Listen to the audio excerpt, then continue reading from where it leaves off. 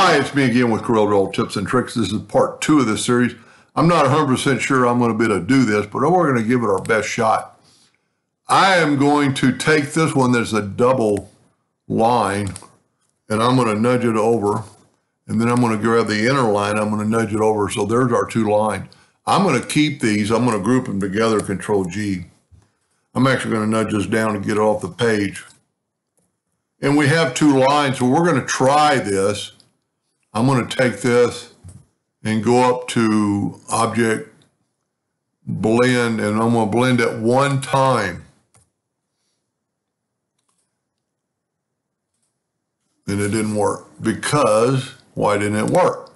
If we look at it, there's a lot of nodes, and they're not starting on the same spot. There's our starting spot on that one. So the blend tool really isn't going to work. So what I'm going to do, I'm going to try this. I'm going to try to smart fill it. Let's use blue. And let's nudge it over. And then let's left click, right click, go up to Object, break it apart, and then let's try to blend it now. Nope. It's because our starting and stopping points are in different spots. I don't know that we can fix that because there's so many nodes. I don't even see the starting spot now. You know what? Let's try this. Let's get rid of that. Let's take this outer one. Well, let's do this. Let's try this. Let's try measuring. And let's try parallel dimension tool. And this is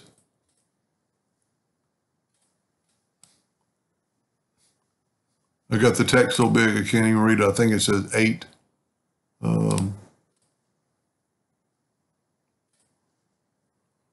It's only 12. Yeah, it's 8.04. So I'm going to say 8. So what we're going to do, we're going to take the outside one and get rid of that text. And I'm going to go up here and I'm going to go to Effects and Contour. One time, 8.8 millimeter. That went to the outside. I need to do it to the inside with rounded corners. So now we have a new shape, which is fine, because maybe this will work now. Now I'm going to select it all, go to Object, break the contour apart. Now let's see if we can't blend it one time. Still got the same problem. So that's not going to work. So what we can do, let's do this. Let's back up here. And this time sorry about that, we'll contour it twice. Because all I want is a center line. So we're going to contour twice, 2 times at 4 millimeters. There we go. That's what we want right there. Go up to Object, break the contour apart. We're going to try to grab the center one and move it out of the way. I'm going to have to go to Group, Ungroup, and then grab the outside one and put it back. Well, that's actually the one I need. So I want that one out of the way, and I want that one out of the way. Now I got just a center one. So and if you have no interest doing this, just stop watching. There's 35 of these blocks. So we're going to make a block that is 3 millimeters wide. 3 millimeters, Doug. That would bug me to no end to draw, not in a hairline. Let's make it a hairline. And it doesn't really matter, because every one of these is different. We're going to try to make them all the same. So if we look, in a good way to measure, one is parallel dimension tool, the other is the smart fill tool. So it's like 6.48 long. So let's make it 6.5. So there's our tab, but I didn't have a ratio lock. This still needs to be 3. So there's our tab. We're going to use the blend tool. I don't really remember. I think this is the inside one. Yep.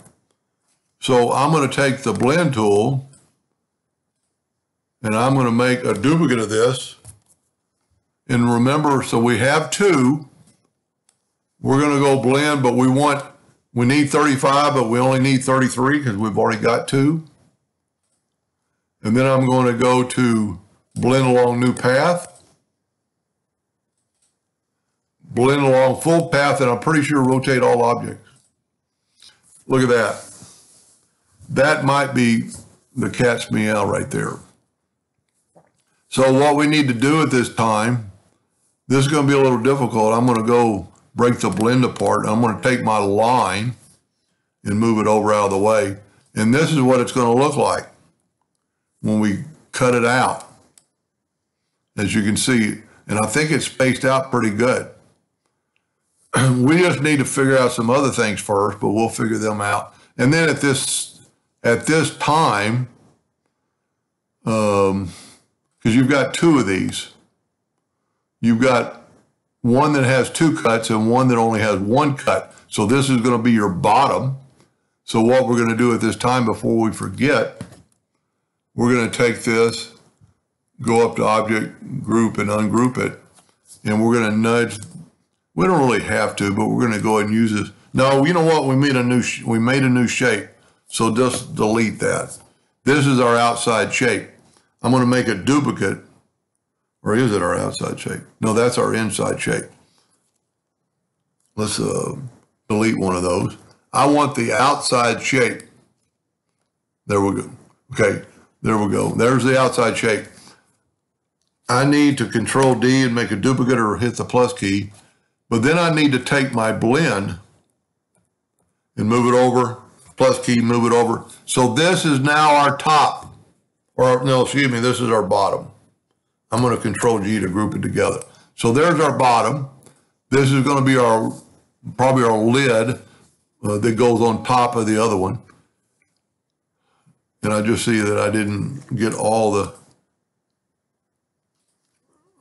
nodes that are over there, and I actually messed up there. Let's start over. I didn't have 2 of the, so I'm going to make a duplicate of that. I didn't have all the nodes or all the blocks. So I'm going to grab it all, Control G, Control D. Whoop. See, he's got his, that would irritate me. He's got his nudge factor set on something other than, he's got it set on 5 millimeters. So what I'm going to do now, I'm going to delete that one I copied, and I'm going to try to grab there we go, hit the plus key. The plus key does not do that, the duplicate distance. Control G to group it. There is our bottom. This is our top.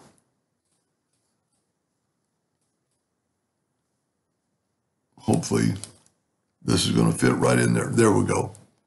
So this is our top. We just need to figure out the other spacing.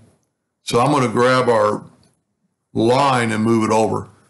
So I don't like keeping my videos too long, so I'm going to, and hopefully the next step will work. And if it does, then I'll be done with it. Anyway, I hope that helped a little bit. Thank you for watching.